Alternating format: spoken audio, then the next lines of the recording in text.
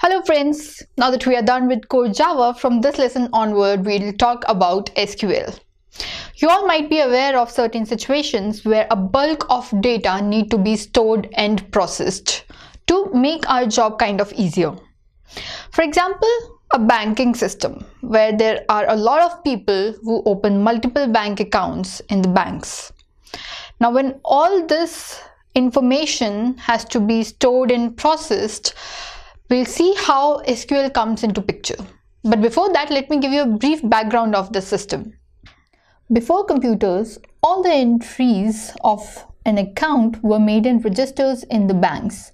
And to keep account of money transactions, people were given passbooks.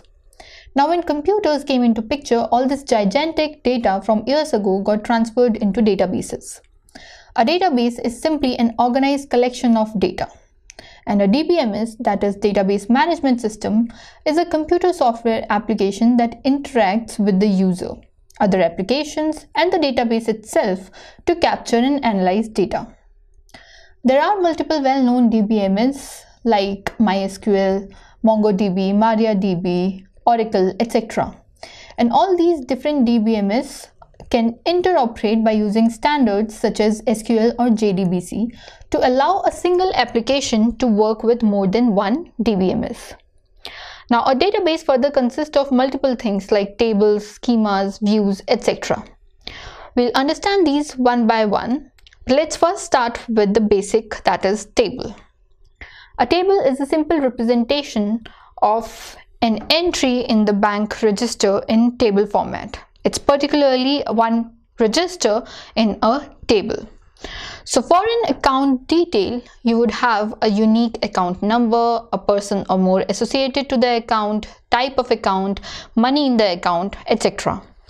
All these things that define an account and provide any information related to the account become columns of the table.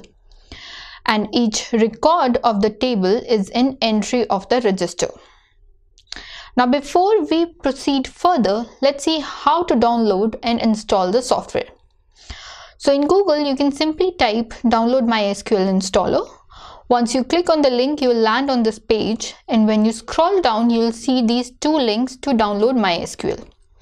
Once you are done with the download, you will see MySQL when you click on Windows button. Just run the command line client and give the password that you gave while installation of the software. And you should see a screen like this. If you have reached this step, that means you are ready to work with MySQL. We'll see how to retrieve data from the tables in the next video.